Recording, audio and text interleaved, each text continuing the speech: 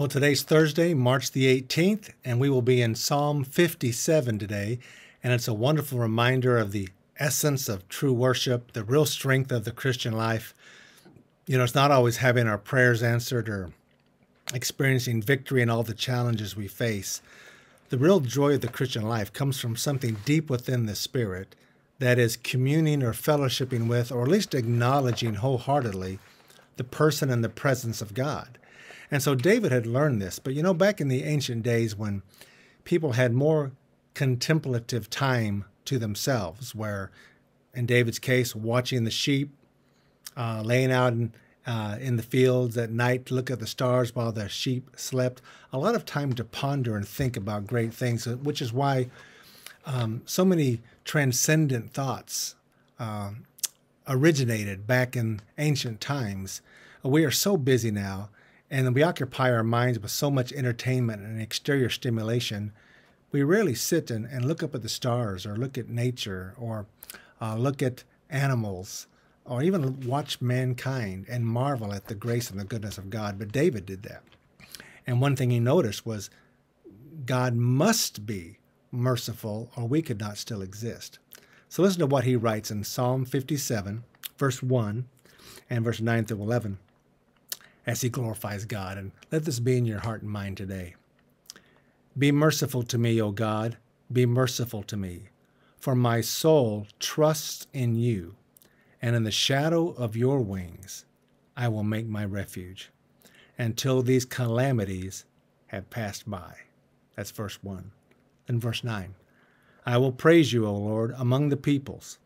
I will sing to you among the nations.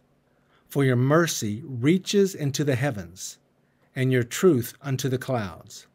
Be exalted, O God, above the heavens. Let your glory be above all the earth. God's mercy.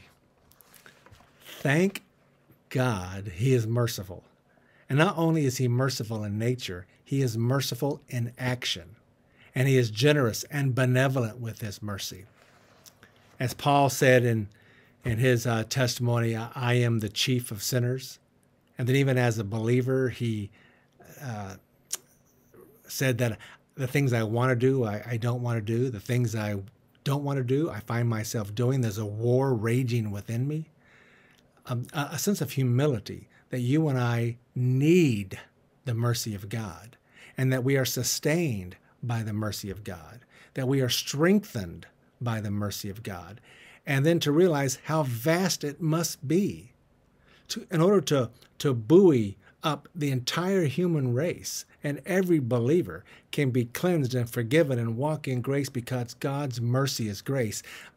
It's great. That's why David said it extends above the heavens. It extends above the earth. It is so high we cannot attain it, and we can't contain it. We can't comprehend it.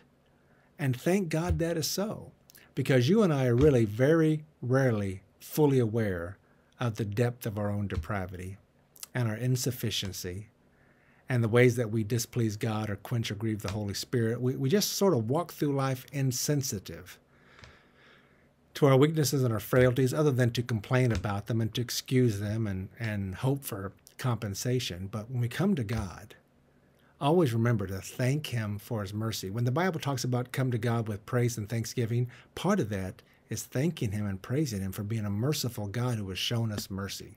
That's the reason you and I can come boldly before the throne of grace. So as you go through this day, and maybe you don't have a lot to thank God for today, maybe things in your life are really rough right now, and understandably so. We all have been through phases like that. But all of us can thank God every day for his mercy. Let's pray.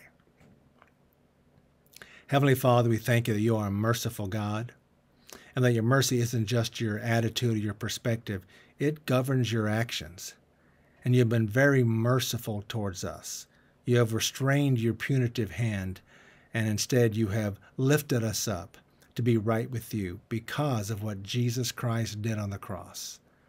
I pray for each one of us today, as whatever we might face this day, whatever weaknesses of our own or failures of our own we might be confronted with, that we will fall back on your mercy and be sustained and find strength and grace and peace and comfort. And then lift our voices in praise to you for being a merciful God. And we thank you for that in Jesus' name. Amen. Well, God bless you. Have a great rest of your day, and we'll see you tomorrow on Friday.